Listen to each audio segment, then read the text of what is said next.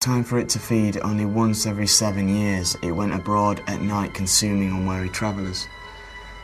Many believed that the demon was compelled to feed on sufficient victims by midnight on the 4th night of feeding season or perish.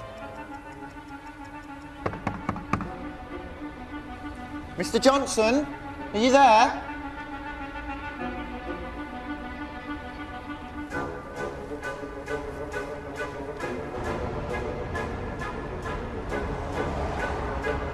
There must be more. Hang on, there's another sign. Joy.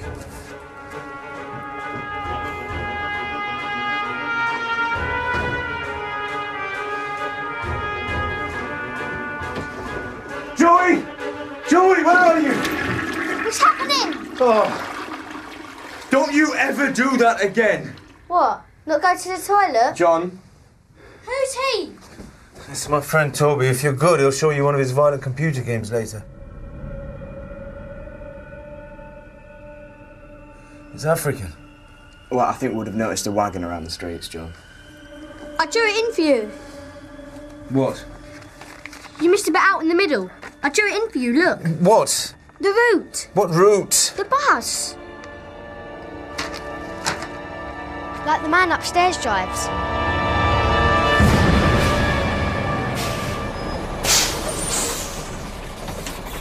Hello. Are you all right?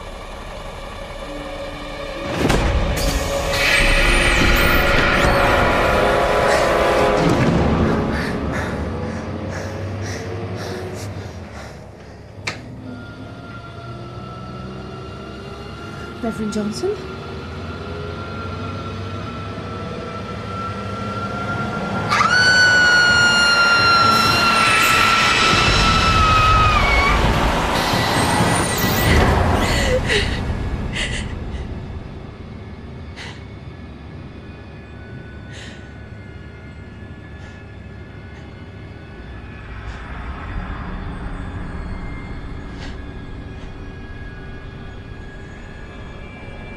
There are some fragments of their life force even I can't digest. Still, they make useful set dressing. It was a pity about my husband. I had no idea he'd get on the bus tonight. When you killed Ravi, he wasn't walking home at all. He got on this bus. My own personal night bus. The driver doesn't remember a thing when he wakes up. The perfect way to pick people up without being noticed. People just get on. They feel safe with the others on board. It's a shame I have to feed several times these days. There's so little sustenance in one old woman. Miss Hawthorne must have seen you near the site of the first body. So you pretended to discover it. But she was the one threat to that story while she still lived. It was convenient when I had a chance to get her out of the way too.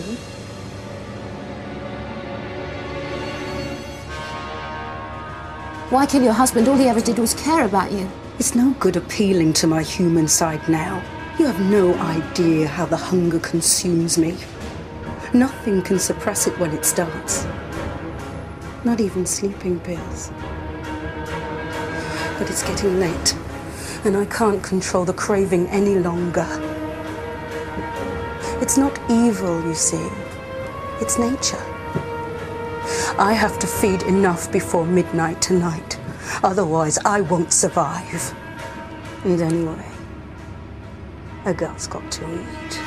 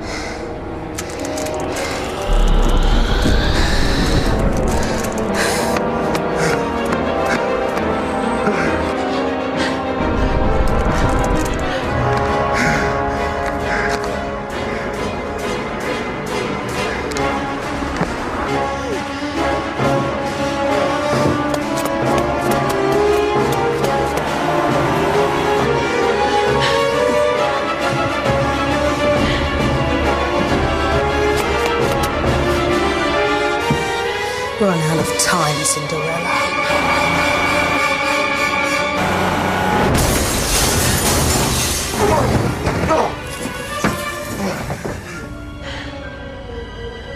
Jude. Here! Take me instead. John, no!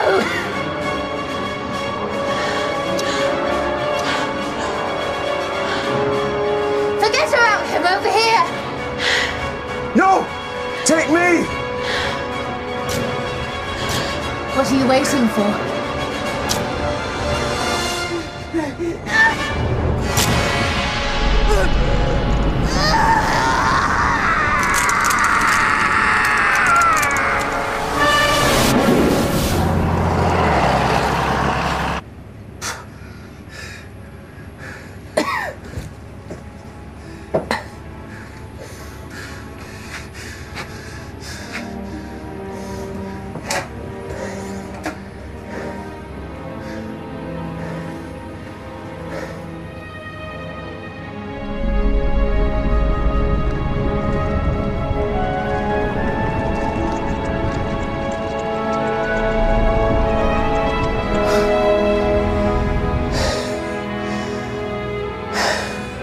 You must give Joan Collins the name of that face cream.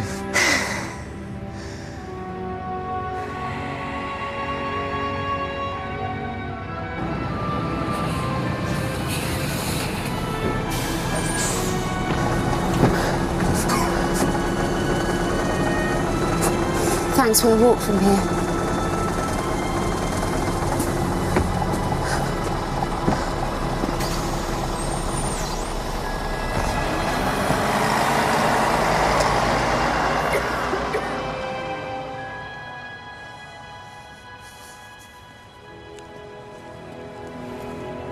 I realise it's 4 miles home from here.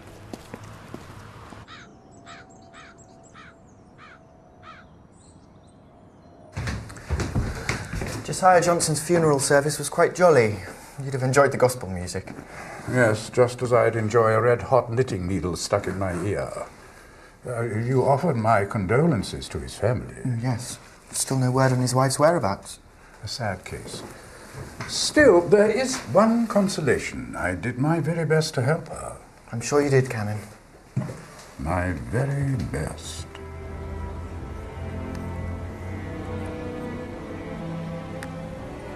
My mind's really at rest about Joey now. Good. At last I can put all of this behind me. You weren't thinking of calling me in to catch any more demons, were you? No, I wouldn't do that. What a relief. Let's go and treat ourselves. We can go to the cafe and get some full fat cheesecake with chocolatey chunks.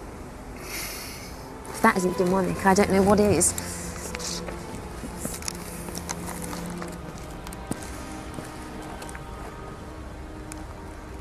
Come on.